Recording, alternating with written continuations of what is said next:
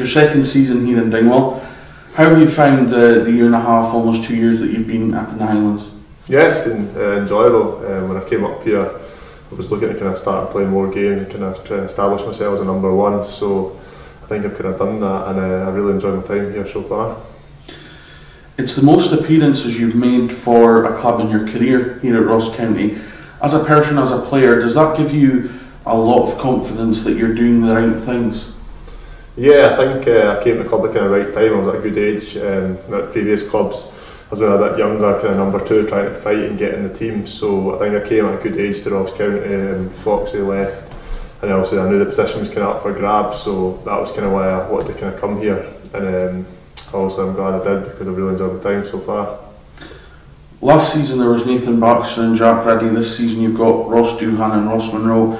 As a goalkeeper, is it good to have that healthy competition in the ranks? Yeah, I think so. I think probably the best I've kind of played, and the other goals I've played when there've been competition. The start of the season last year probably didn't do as well, but I think I kicked on for there, and obviously this year as well. I think when Ross came in and also Ross Monroe as well, we've all kind of pushed each other well. So no, it's been good. I think you need that competition, that you get complacent, or you know that if you make a mistake there's somebody ready to step in, and I think that's good to have. You're working with one of the most established goalkeeping coaches in Scotland, in Scott Thompson. Given his experiences in the game, it must be good to draw upon his knowledge and his expertise on a daily, weekly basis. Yeah, very much so. It was part of the reason I came up to Ross County, was to work. I knew I spoke to a lot of people about Scott, and they also spoke really highly of him. So it was part of the reason I came up here. I knew that I would get tested. I got told if wanted to go was really hard, to be fair. So no, I was looking forward to coming in, and no, he's great to kind of bounce off. And even when you're playing or not playing, he keeps you kind of motivated as well when you're not playing every week. So no, he's been really good, and I think he's good for the goals. There's a good kind of tight knit group between us. So no, I really enjoy working with him.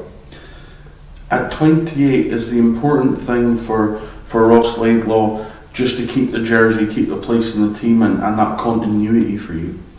Yeah, I think that's good. I think you want to play kind of week in, week out, but I think your performances need to be at a level where you justify getting played every week. And I think this year, I think I've been more consistent with performances, and I think that's why I've played probably more this season than I have last year. So it's just a case of trying to keep that kind of, like you say, 7 out of 10 performance kind of every week, and try and limit the mistakes as much as you can. But I think the older you get, the kind of more experience you get, where decision making gets a bit better, and when to come and when to stay gets a bit better. So I think that just takes time. You need to kind of make those mistakes to kind of make you the kind of goalkeeper you are today.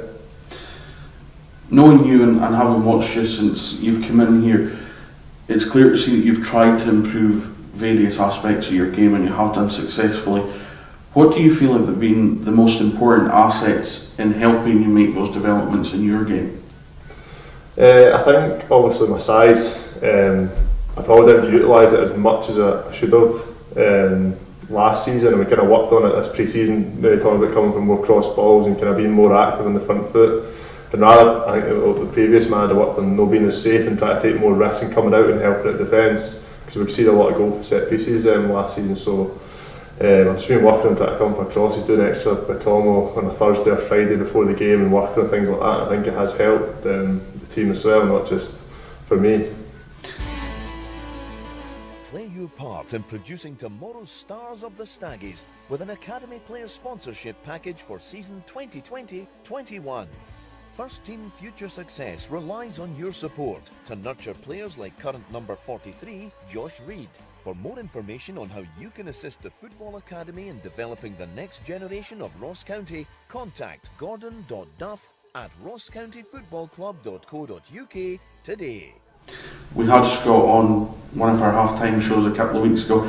He was saying Thursday and Friday are the better days for the goalies in training. Would you agree? Yeah, I don't like a Tuesday very much, when he gets the weight jackets and belts and all that kind of stuff. Nah, it's hard work, but Thursday, Friday it kind of gets a bit more in the goal and more kind of reaction and shot stopping rather than just your kind of basic handling kind of stuff. So I think I agree with that. I think Friday's the lightest, so I think that's probably the best day for me. You train every day with a couple of our younger goalkeepers, Ross Monroe and Logan Ross.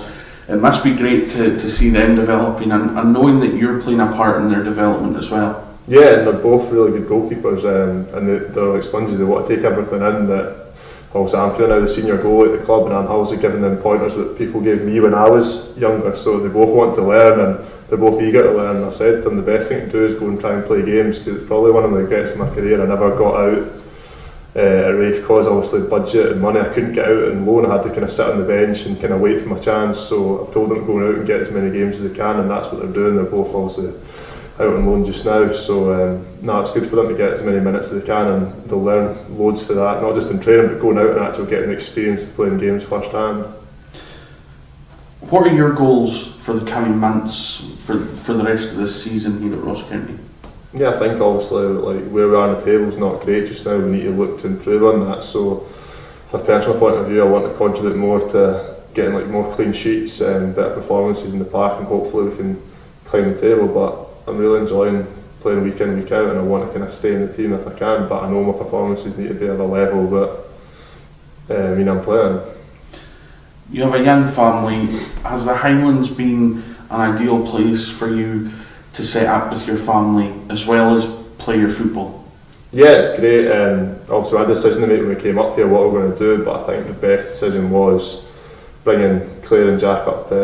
Jack was only 2 or 3 months at the time when we came up, so it wasn't a kind of easy time, so settling in took a wee while, but now like they love it up here as well, so it's been great for me like coming back. I'm only 20 minutes away for the training ground, so I get back obviously much quicker than I did at previous clubs, so it's good, and we obviously love the area and it's a beautiful place to stay, and it's been really good for family life as well.